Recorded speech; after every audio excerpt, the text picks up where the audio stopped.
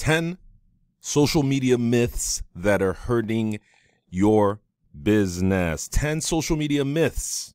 These are myths, not based on reality, I would say, not truth, that are hurting your business. These are not my words. These are not my words. These are from Angie Gensler, and we're going to talk about these myths because I actually think they're really, really cool. Not necessarily about the exact myths, but what was covered. Because when you look at all these 10 myths, these are like questions that if you work in social media or digital marketing, you probably get it a whole lot of times.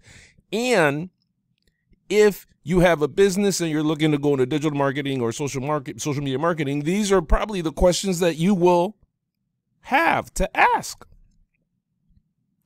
So I think it's really cool. And we're going to talk about these myths. Now, if you can't see this and you're listening to it, I'm just going to spill through these myths real quick. And myth 1 is social media is free. And the truth is, on myth 1 is social media costs a lot of time. Okay. Myth 2, you must be on every platform. Truth 2, be where your ideal customer is. Myth 3, post unique content on each platform. Truth 3, cross-posting content is smart marketing. So the truths are counters to the myths, if you've not figured that out yet. But you can see it over here as well. Social networks are broadcast channels. That's myth 4. And the truth with that is social networks are interactive channels. Interesting. Myth 5, you have to post multiple times a day. Truth 5 is you need to post consistently. Interesting. Myth 6, your images have to be perfect. And the truth 6 is no, your images should be authentic. Myth 7, you must have cohesive. You must have a cohesive aesthetic. And truth 7 is honor your brand standard. And counter to that, myth 8 is share lots of portraits and selfies. And counter to that is truth 8, which says images without people get great results. Myth 9, scheduling tools hurt post performance. Truth 9, scheduling tools save time and insanity. We don't even need to go through all this for me to raise up my hand with myth 9 and truth 9. Even if you don't hear this, take that one away. It does save a lot of insanity, makes you sane. Myth 10, you must create videos to get great results. And the truth 10 is the content you enjoy creating gets results. Again, these are not my words. I found this on social media today, and this was written by Angie Gensler. I don't know who that is, but very good put together, whether you agree or don't agree with her. But before we start, welcome to the Digital Marketing Pulse podcast with Dr. Mayo, where I talk about digital marketing stuff, social media marketing, things that are going on out there in the digital marketing space to enhance enhance your career, enhance your digital marketing. And without further ado, we will just go straight into this because I think this is really, really cool. Again, why do I think it's cool? It covers a whole lot. These are true myths. These are things that, linger behind people's heads, when they're thinking about social media marketing. Right. So we're going to go to the first myth, which is social media is free. And the truth that counters that says social media costs a lot of time. And wow, that's quite reasonable. But I would say what happens is actually social media costs resources, whether it's time or money, which neither are free, right? None of them are free. So it's either you are there posting and creating your content, which is taking time from you focusing on other stuff in your business, or you are paying somebody to do that, which then means you can focus on your business while an assistant or somebody else is helping you with your social media. There's no escaping it. So I won't say just time. The fact of the matter is social media costs resources right from when you pick up your phone. Because, is your phone free? The data on your phone, is it free that you're using? What's the illusion here that anything is free? Your phone is certainly not free. You pay for your phone. You pay for the data on your phone, even if you don't pay for the apps on it. starting from there. So it's about resources, people. It's about resources, and you can't cheat the system. It can't be cheated. You have to expend resources. You just have to expend resources in some sort of way. So I would say that truth is not that social media costs a lot of time. It costs resources, because if I don't have the time to do it, I can pay somebody else to do it.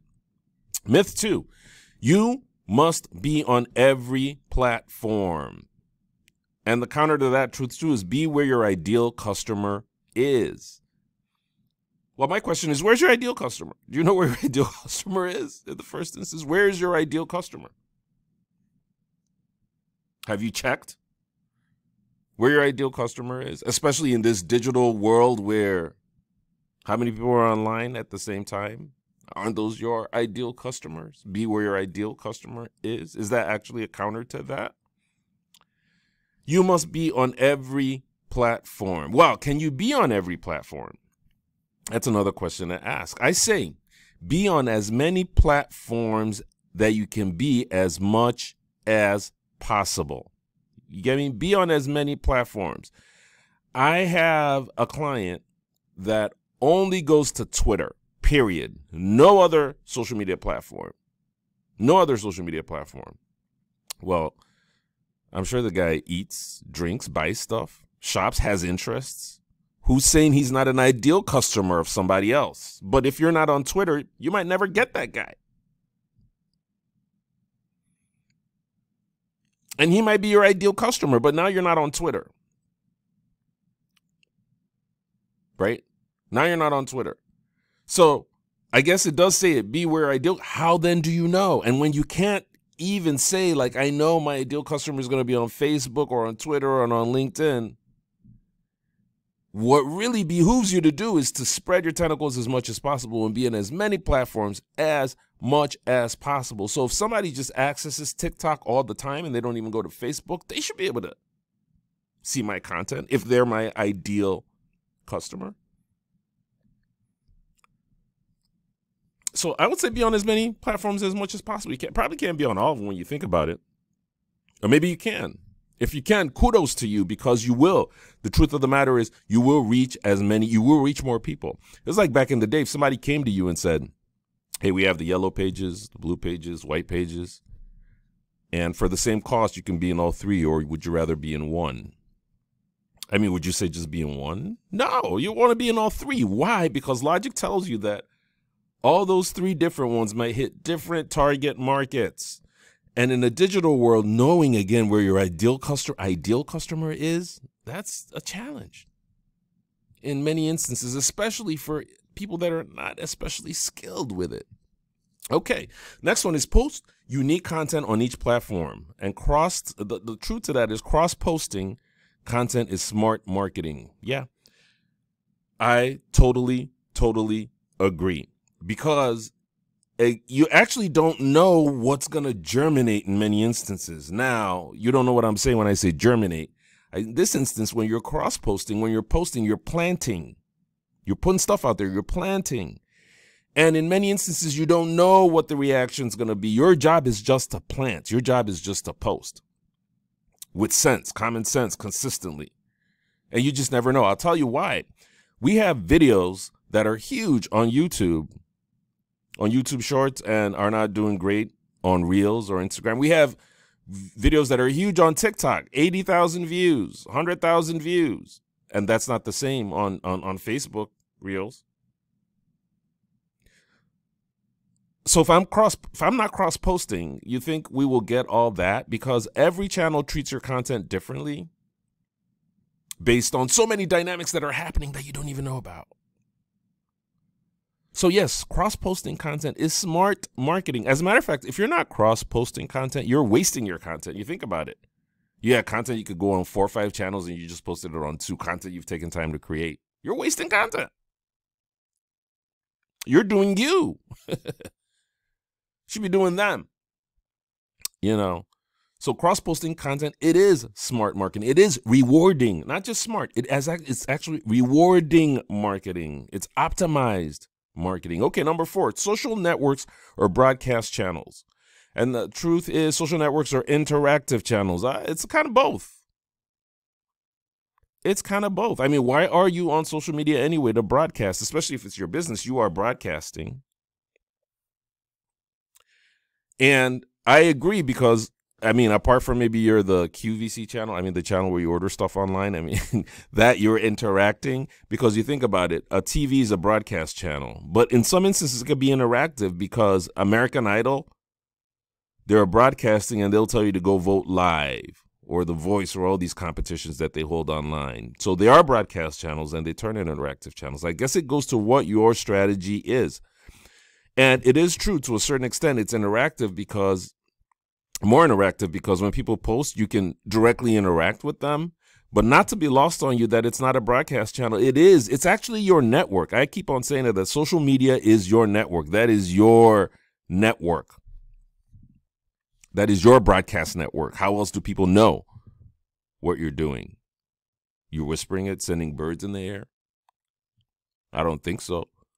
Are you calling everybody up to just tell them, hey, this is what's going on. Hey, this is what's going on. Hey, this is what's going on. I don't think so. You're broadcasting. Social media, you go there and you broadcast, whether it's personal or a business. That's how people could tell, hey, you know, I saw you on Facebook last week doing this because you broadcasted. So it's a combination of both. It's a broadcast channel and it's also an interactive channel, more so than other media, I would say. Okay, you have to post multiple times a day. You need to post consistently. This is so funny because this is one of the bigger questions that you always get. How many times should I post? How many times should I post a day? You have to post multiple times a day. Is the myth you need to post consistently? It just depends on what your business is. So you think about it, if you go on a feed like a news feed on social media, maybe CNN or Fox, you'll see consistently every hour there's a lot of stuff going on. That's based on their strategy. They're a media company, so they could say they are posting consistently, right? A small business, on the other hand, might just be posting 3-4 times a week. That might mean consistently, and that might not mean multiple times a day. So I guess it really depends on what your strategy really is and what you are doing, the dynamics of your company. Because does your dynamics of your company require you posting consistently every day, multiple times a day? It might. Does an event that's coming on require you to post consistently multiple times a day? It might. It still does fall under the window, though, that you do need to post consistently.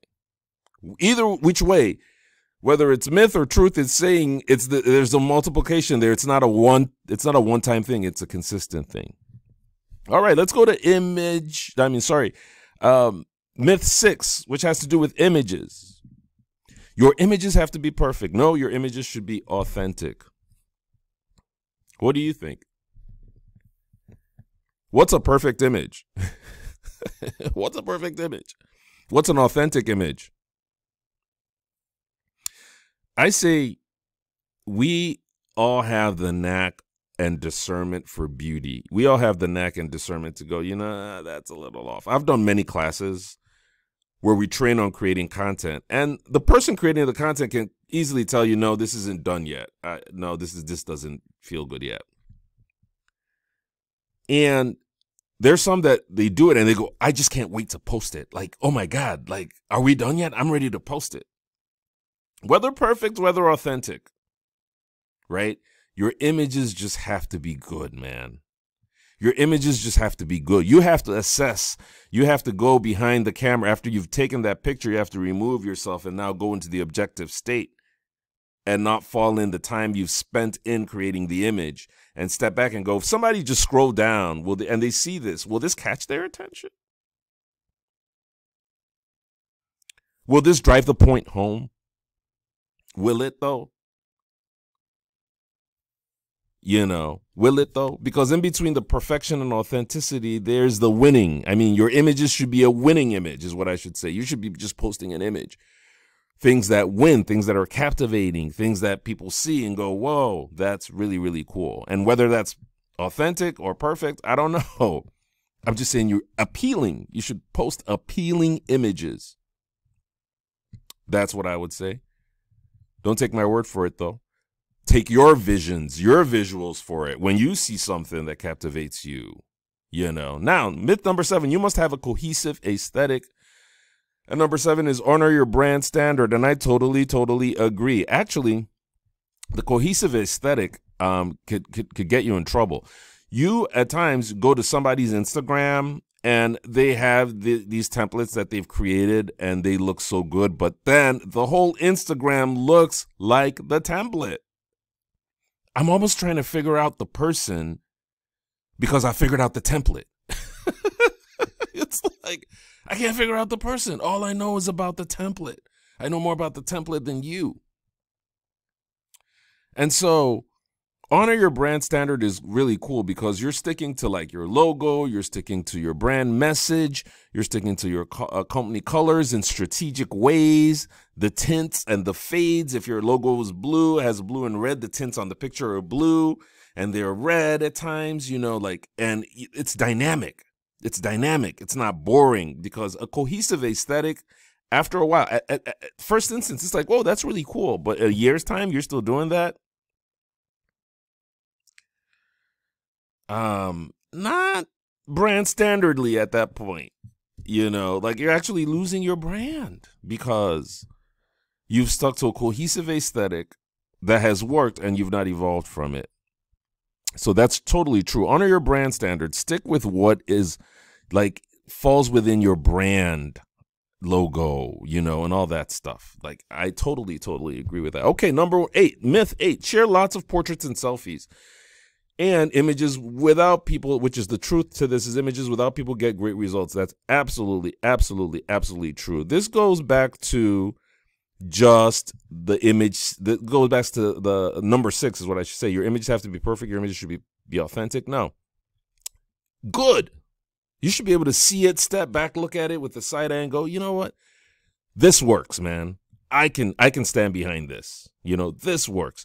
If you went to take a family portrait and they gave you 15 pictures, easily you'll pick out the ones that you want to be on the wall in the house. You'd be like, no, I don't want this. Easily. I mean, where you guys will deliberate and go, no, this one. Right? So it's those are the images that are getting results. That's why you want to put it on the wall. So your honest assessment will give you the right images. Okay, number 9, scheduling tools hurt post-performance, which is a myth. Scheduling tools save time and insanity, which is the truth. And that's absolutely the truth. I've heard people say, I've heard that if they see Hootsuite, back in the day, Hootsuite would show that this is posted from Hootsuite. I don't know if it still does that now, that it hurts your... And that might have been the case, but there was just no other efficient way when you're running many accounts for many businesses that you're just going to go on each channel and post. It's just not possible. It's just not possible. And in all honesty and in all fairness, I did not see any reduction in optimization because the content was good. It was just the content that people wanted to see. So it's so smart that you use a scheduling tool like Hootsuite, these things that you could schedule. They go to multiple channels and that you can schedule over a long period of time. And what's also cool is all these platforms now, whether it's Facebook, Instagram, they now have the opportunity for you to schedule your posts ahead of time, not like back in the day where you just couldn't. Excuse me. So yeah, scheduling tools save time and sanity, and they make you so efficient. They make you so efficient. So keep on saying, if you do not use any of these, I highly encourage you to use them so that, again, when we go to item 2 here, you must be on every platform. Item number 9 makes that very easy for you. A one-step item that just goes to all these channels at the same time. And all done. As supposed to go into one channel, post, second channel, post, third channel. You'll lose it. Like, you go crazy, man. And that's true. The sanity is a big word here. Big word. Next thing is you must create videos to get results.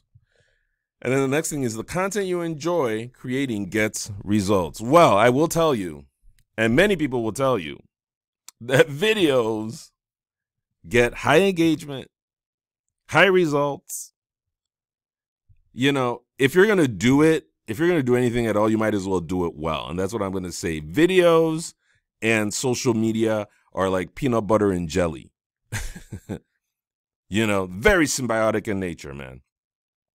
I had a client once tell me that they wanted to do videos, and I asked why. He goes, because when I'm looking at stuff, I don't read. I just want to look at the video. So I had to step back and look at myself and go, if all I want to do is read videos, why am I creating content that does not have videos? And that's true. The stats on videos are just so huge, man.